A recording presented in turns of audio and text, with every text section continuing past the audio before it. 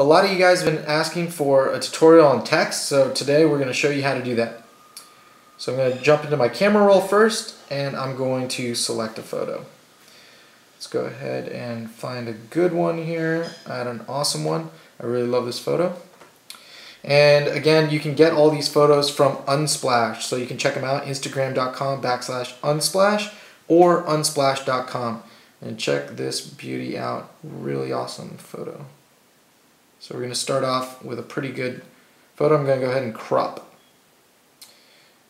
So I'm going to skip the presets that I've created, and just to start, I'm just going to throw in a quick shape really quickly just to get some background.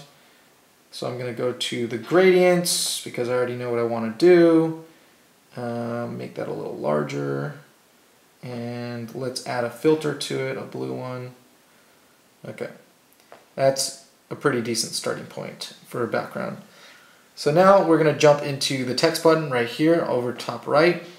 Tap that, and we can start off here. This feels pretty epic, so how about we inspire the masses? Do something, right?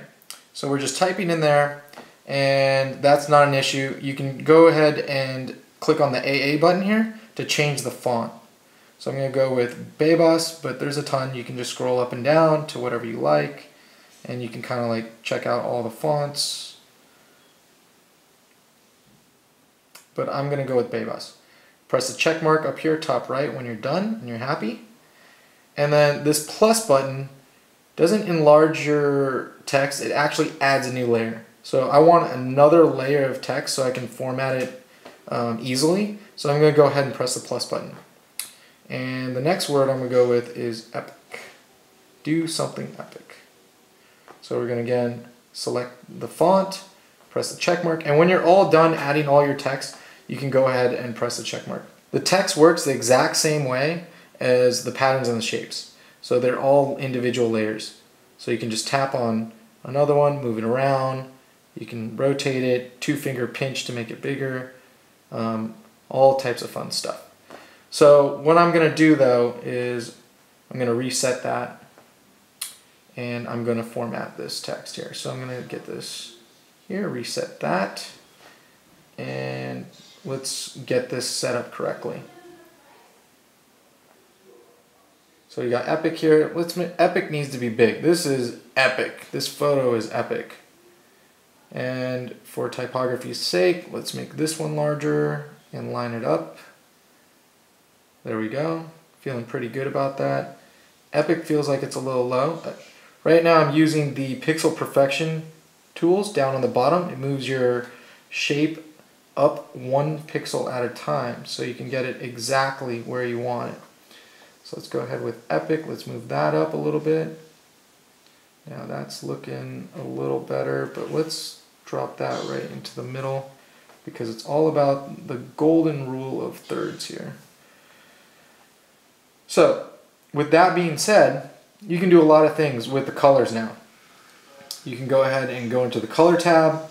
If you don't like the white, we can change it and swing it around. Another fun thing I like to do is let's just take the color. The left one is color right here, this left slider. So if we take the color all the way down, you can go with just a filter on the bottom layer here. We can do something like this, do something epic. Let's see here. What looks good? You guys like orange? Okay. You can do orange. Then I'm going to go over to epic, and I'm going to do the exact same thing. Because I think if we go with orange here, it's going to have a nice contrast against that. And the cool thing too about the colors is you can actually blend the color and the filter slider. So I have a filter applied now, but I can also apply a color if I feel like, you know, it's kind of hard to see. So I'm going to go ahead and pick a color here. I'm going to go with orange to reinforce it, and I'm going to add that orange in there, and you can see how that removes some of the filter, but also it's actually blending with the filter.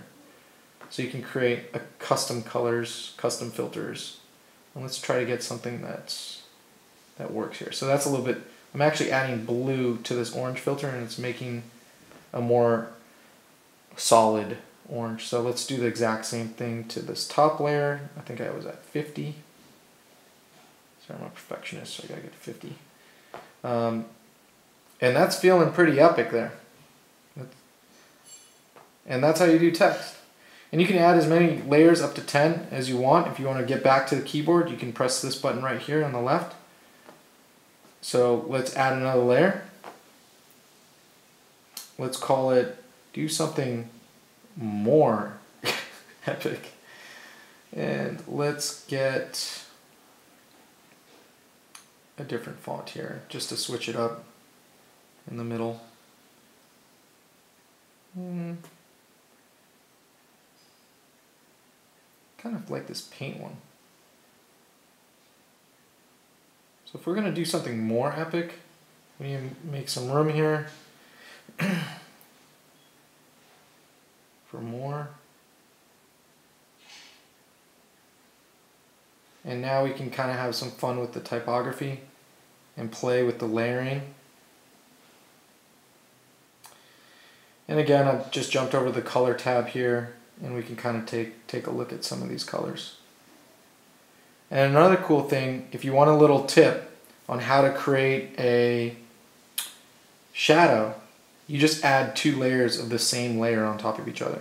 So for instance, I'll go with black to create the shadow, go back to the keyboard, add a new layer, go back to more again.